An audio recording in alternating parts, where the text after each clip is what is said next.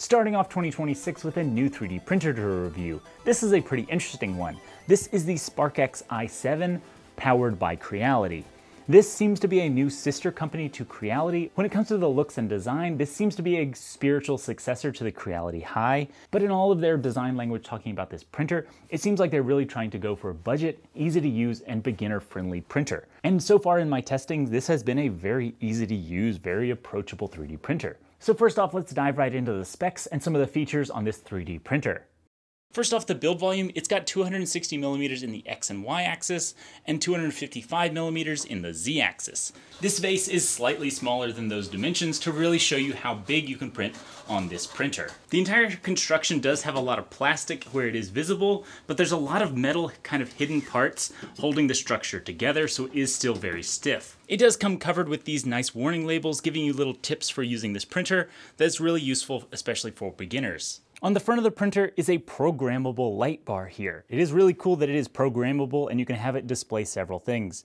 You can fully turn it off if you wanted that, but here inside of lighting modes, this first one will give you a progress bar while it's printing. So from a glance across the room, you can see if you've just started the print or it's farther along. You could have it just do a rainbow color. This will cycle the whole thing through different colors, kind of a rainbow, but the entire thing. Then a few different other lighting modes here.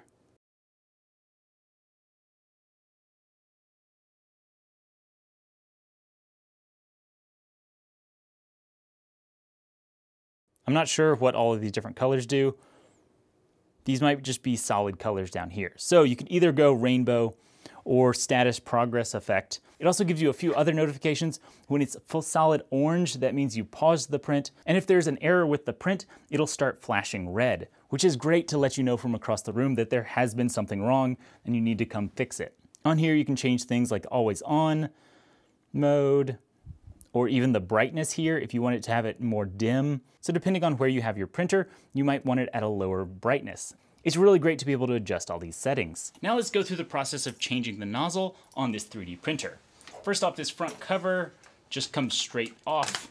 Here we can access this spinny part. So you could replace this with little decorations or logos, whatever you want. The steps are really simple and are listed right here, but there is a QR code also taking you to more instructions. Flip up this lever here, the latch comes off. Remove the silicone sock on the bottom, and the nozzle comes straight out. It is magnetically held in place, but this is all you need. So it's fully enclosed on 3 sides. This is different from Bamboo Lab and a few other companies that have had a similar design, where they just have the 2 pieces of metal pressing up against each other only on one side. This encloses it on 3 sides. So put it up there, latch the top, click it in place, replace the silicone sock, and that's how easy it is to change the nozzle on this 3D printer. On the back of the hot end, we've got a simple blower fan down here that's blowing on both sides of the part while it's printing.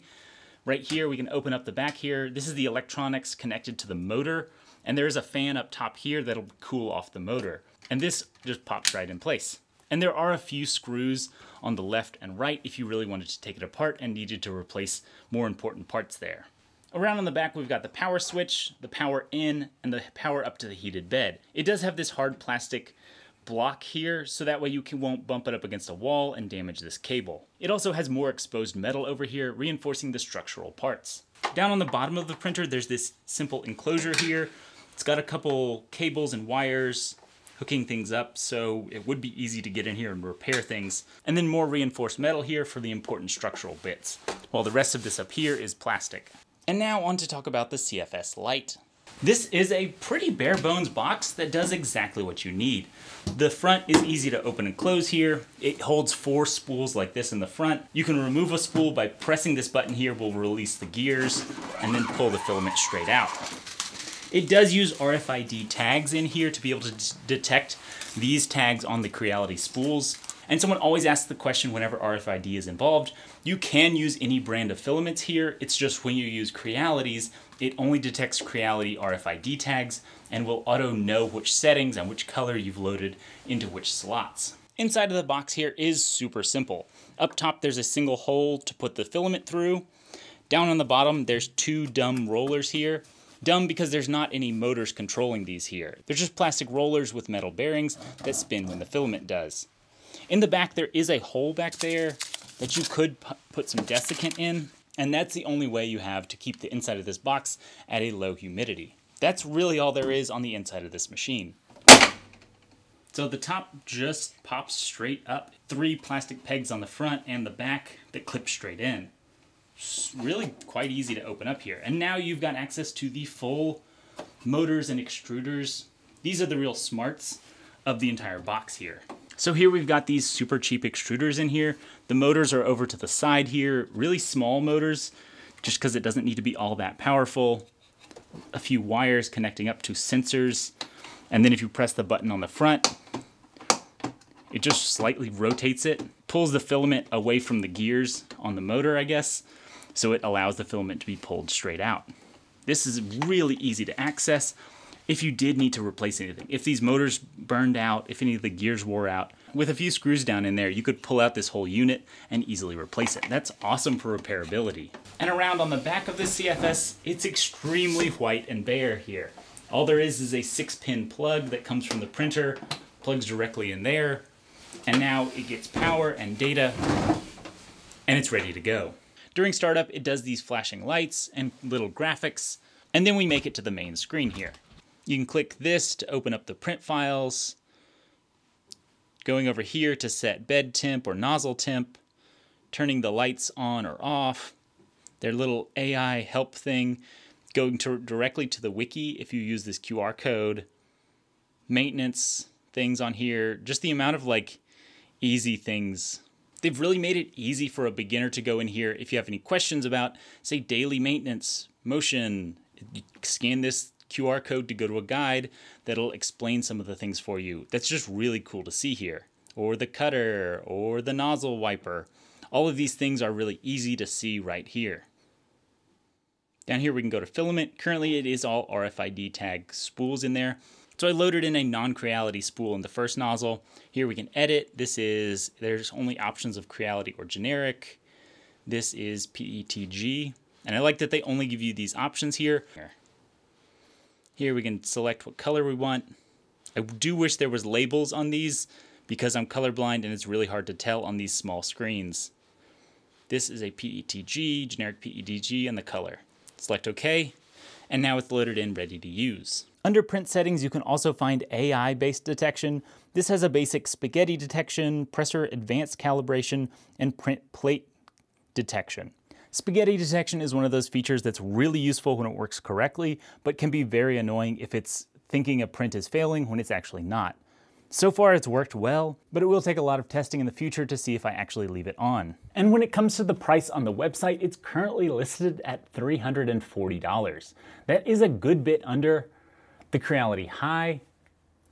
The Creality High combo is listed at $400, with the standalone being only $280. And then the Bamboo A1 for comparison is also listed at $300 for the standalone printer and $400 for the combo using the AMS Lite. They currently don't have it listed standalone without the CFS Lite, and they also have listed on the website a CFS Mini, a standalone 2-spool option. But maybe by the time you're seeing this video, they'll have released prices for these. I will have affiliate links and any coupon codes in the description and pinned comment. Here under settings, it gives you a QR code to connect to the app. Then once you've connected the app, this makes it really easy to control a lot of things on this printer. You can change print speed, you can look at what filaments you have loaded in there or even adjust them. Then you can print from cloud files or local files. So you can go to local, and these are all of the files that I've got sliced and already on the printer ready to go. Even going to the USB drive, there's no USB plugged into the printer right now. Or print from cloud files. So on the app here, I can go to the Explore page, and here are a lot of print files. Let's do a simple quick print. This is a print in place fidget ring here, and I can say, let's say print. These are pre-sliced files here for this model, or I can say slice. Not all of them. Let's just pick one. This takes you into a slicer on the app, which is really cool.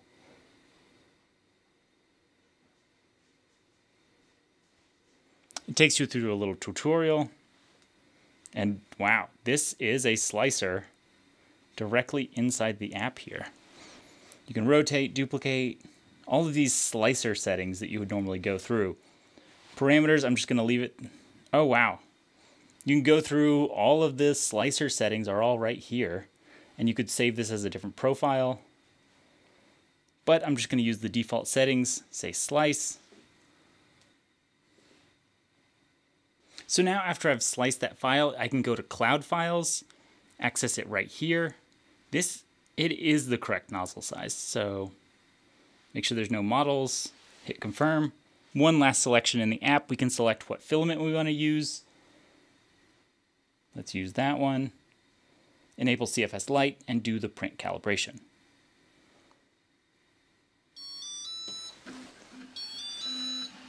Now it runs through calibration and starts printing out the file. And now we can talk about the slicer. Creality Print has updated to Creality Print 7.0, and I have been a big fan of Creality Print for several generations now, and this just adds a lot of really cool features. Over here on the left we have the release notes. This AI smart analysis, I haven't tested any of that out yet. I probably won't use it. Down here, some of these optimization of layer line speeds. This really could help improve print quality on different speed layers. Ringing artifact optimization, that's another really cool feature. I'm gonna have to test all these out in more detail, but in this review, I was really taking the time to dive into the printer, and so I didn't deep dive into all of these new updates. But this should improve. They have these pictures of before and after of consistent cooling, so these could be really cool features. There's a ton of new infills here, and these are really cool. I don't know exactly. They do have a little bit of a description of when you might want to use some of these different things, continuing to upgrade and give new features on these printers. Prime tower optimization, this is great for being able to put the prime tower even closer to the edge of the printer. Print time and usage estimate accuracy, that is a huge upgrade and so useful for every time you use this slicer. Waste flushing optimization, a slight change in the algorithm here can really improve print times, and that's really cool that they're updating older printers by just updating the slicer. On the left, we have a new tab. This is online models. These are all the files uploaded to Creality's Creality Cloud, I think they call it. Basically just STLs. And so you can go through here, browse and find a file you want, cute mini octopus, directly click download and open. You do have to log into their website, but then it would open it here directly on the main page. It's really convenient to have this integrated directly into the slicer here. I've been doing a lot of 3D printing on this machine since I got it, but there's also been several updates of both the machine and the slicer since I got it. This print was done with the most recent firmware and slicer settings, and it also is of the best quality here. I redid all the calibration right before printing it, and I think it turned out really good. The Z seam right here is the one defect I would say on here, and I think that is something that could be tuned out in the future. But the raw print quality here of all the surfaces really looks very good with this filament. This is a handle of a Master Sword by 3D Printing World. For accuracy testing, I always do a lot of printing of multi-board parts. These things are supposed to screw together correctly, and it works on a lot of 3D printers. And everything screws together here correctly and fits on the wall with all of the other prints from other 3D printers. This is a real pass-fail test, and they definitely pass in this category. To test out how well it could print gears, I printed out this mechanical yarn winder. There's a lot of different threading sizes here. It is a bit of a snug fit, but it's not impossible, and it all fits together like it's supposed to. And after a little bit of smoothing, it all spins really well here. The only issue with some of these meshing together were some of the parts that had larger Z-seams like this, but a little bit of sanding knocked that down, and that is something that really should be fixed in the slicer instead of having to sand things down. This was a giant vase mode print to show off the true size of this print bed. This is about the width and the height of what can be printed on this printer. Overall, it is a really large printer. This was calibrated for a different table, and then I moved it to a different place and ran this without properly rerunning that calibration. So it doesn't actually use the correct values, and you do get ghosting again. But when you rerun the calibration like it's supposed to, you again get beautiful surface quality. Now we do need to talk about comparisons between this and the competition. Competition being the Creality High and the Bamboo A1. This has a similar level to plastic in the build as the Bamboo A1, and the Creality High does have a lot more metal involved, but the prints all turn out great, and I don't think it's going to be a durability issue. I think the Creality High was just kind of overbuilt. A lot of the base part being solid metal makes it a solid printer, but you don't need metal in all these places. There's metal where it needs to be and plastic where it's fine to be plastic. The downside here, you can only connect 4 spools with a CFS light. That is similar to the Bamboo A1, but also I think most people are just going to use one CFS anyway. So it's probably not a downside for most people. Both of those printers do work great, but I think they all fall into the category of printing really well, at a similar build volume, but this is cheaper. So me personally, if I was shopping for all of these, I would just go for the cheaper one. Unless you wanted to buy into the Bamboo Lab ecosystem, the Bamboo A1 or A1 Mini are both really great options, and I use my A1 Mini a ton. So overall, that just about wraps it up. If there's any more questions you have about this printer or anything I forgot to cover, let me know in the comments down below. I'd love to help you out. And again, if you are thinking about picking up this printer, there will be some affiliate links in the description down below. Those do help the channel out at no additional cost to yourself. Now go out there and create something amazing today, and I'll see you in the next video.